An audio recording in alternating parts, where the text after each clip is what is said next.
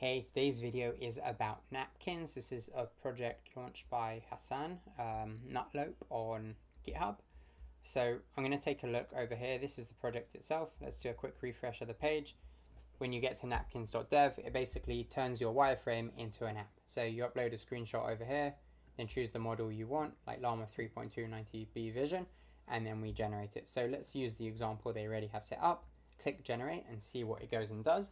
In this video, I'm going to take a deep dive into the code behind the project, but before we do that, I want to see how it actually works, so it'll be easier to understand what code we're looking at. And here we go. This wireframe on the right was turned into this UI over here, and then on the left here, we can see the code. If we want, we can also upload our own screenshot. So I've gone and created one over here in TL Draw, so let's upload that. Let's see what it does for this.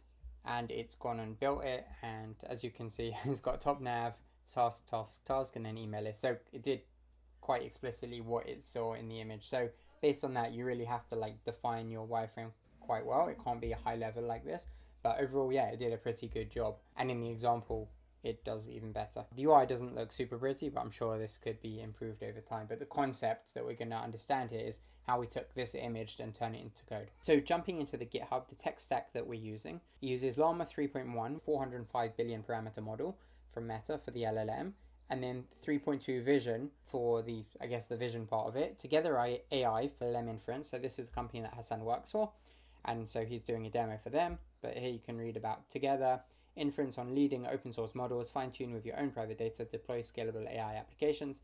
Take a look at them. For the code sandbox, we're using Sandpack. So let's take a look at that. This is run any JavaScript and Node.js app in any browser powered by Code Sandbox. So that's really cool. And that basically gives us this on the left, which is exactly what we had in the demo. And then here we can see some other files. So that's very nice. So here you can sort of see on the left the code, and on the right how it's displayed, and then an opening Code Sandbox. I guess it's probably this code on the right, which is sort of the real magic of Sandpack. Like instead of Monaco, where it's just the code editor, but here we actually have this whole component is basically, yeah, here you can see open sandbox.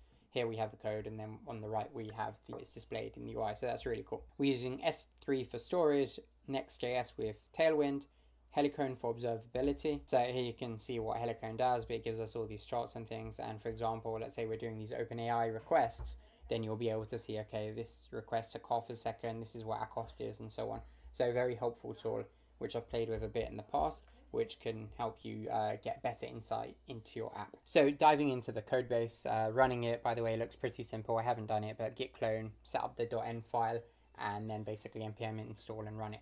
The code itself, we can see we're using Next.js app router, we're using shadcn. So let's take a look at the app. It seems pretty simple. I think it's just one page, the entire app, so that makes it really nice to learn from. Here you can see where we were choosing the different model. That's basically the state for this over here. A bunch of state management, the ability to upload to S3. This uses Next S3 upload. The fastest way to upload files from a Next.js app to S3, 7,000 weekly downloads, published a year ago. So not a super popular library. I'd actually myself stay away from something like this on my own projects, but good to know about. Continuing where we left off. So this is how we upload, handle change file, and so on. Create the app. So this is the code we use to generate, well, this is the API endpoint. So API generate code, we'll have to take a look at that soon. See set status created, handle sample image. So the sample image we saw, this is where that's stored. So if we just open this, we'll see the sample image that was used. That's a really nice touch from a UX perspective. So you don't have to go and, if I want to try it out, I didn't have to go and create my own image, even though I did create my own wireframe. Here we can see the code. So the first time we come to the site, turn your wireframe into an app. So we see that over here. That's great. And in the future, that will convert into this. So let's see how that happens. So yeah, if status is initial or uploading or uploaded, we'll show that. But otherwise, we're going to use animate present. So this is from motion.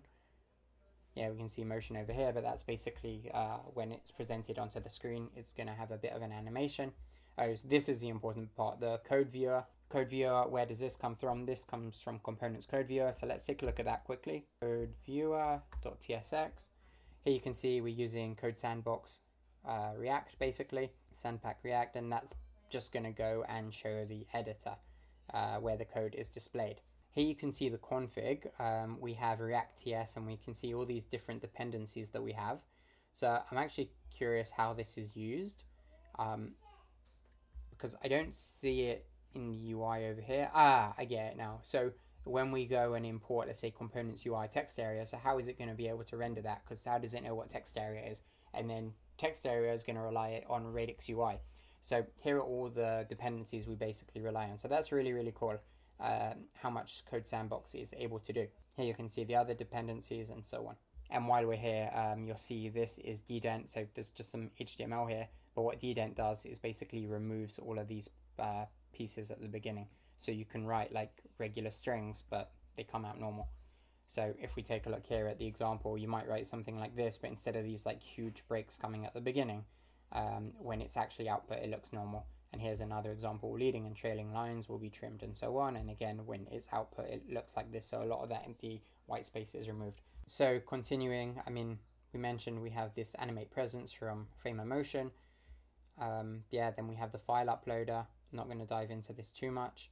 But yeah, that's basically the UI. Here you can see tooltip provider and so on. So now let's go and take a look at the API. So there are basically two API endpoints: generate code and then S3 upload. So two different routes. Here you can see Helicone can be used, and if you use Helicone, it's basically going to pipe everything through Helicone to be able to basically keep track of your metrics that we saw before, like how long it's taking and how much it's costing you. In terms of the post request, we're setting up Together AI basically, and then we can pass in the model we want. So here are the different options we'd be passing in. And then the Together library will be doing, let's say, a chat completion. So we'll set the model. In our case, it will be, let's say, Llama 3.2 Vision, and the other pieces we want. And here we have the image itself. So we're getting the image URL that's being passed into us. I guess we first uploaded it to S3, and then we can pass in the image URL once it's uploaded. And over here we get description prompt, and the description prompt is down here. But yeah, describe the attached screenshot in detail. I'll send you anyway, whatever. It will just like keep going on, and it's giving all the bullet points. Here's the system prompt and so on. This is also passing in the shadcn docs to help it with pre-styled components. So let's see how it does that. So in terms of shadcn docs, you can see here we're basically passing in each component. We've got a name for each component. How the import is done is over here, and then the usage instructions. So let's go to the shadcn docs import. Here you'll see the different docs. So he's basically copied this in. You'll see these are the components we can use: button, avatar, card. Let's say we go to button. You'll see the usage examples, and I believe this is just taken from the shadcn repo, or maybe he actually went and just rewrote it himself for easy usage. But either way, now you pass in this, like how to import, how to use it, and so on, so the AI can now go and use this when it's generating the code. Also tell it we don't have any other libraries like Zod and Hookform, so it doesn't try to use code it can't. And then also over here are some examples of good outputs. So again, showing the AI how to do this, and here are the different examples. There's only one example over here. But you can see the input UI mockup is a website designed for an AI tool and so on. And then over here, the output for that prompt is this landing page, which is some React Tailwind code. And so you can see each of those examples is mapped over here. We have the example block, then we have the input, the text that is put in, and then the output code basically. So once we have all of that, we're basically going to go and create the code based on the specified image.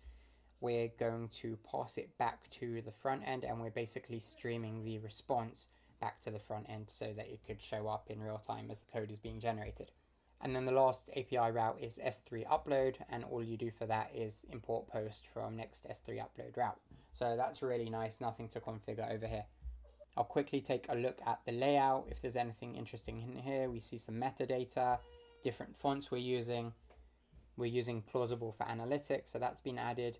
A footer and so on. I don't see anything super interesting in here, but yeah, that's basically the app. Almost all the logic is like sort of within page, and then the generate code API route. Here we have the shadcn components. This is the a shimmer button that they added themselves. Here we have some other components, the CSS for the code viewer, the docs that we mentioned for like shadcn. But yeah, that's basically the entire project. Hopefully that helped you understand it better and how you would go and build it yourself. Again, we have the code on the left. we have the UI displayed on the right, which is from the Code Sandbox library basically. And over here we have the upload panel where you can choose your model, an example, and click generate app to make everything happen. So hope you enjoyed the video. If you enjoyed it, please subscribe to the channel. Also give me a star for Inbox Zero on GitHub. Link is in the description below. Thank you.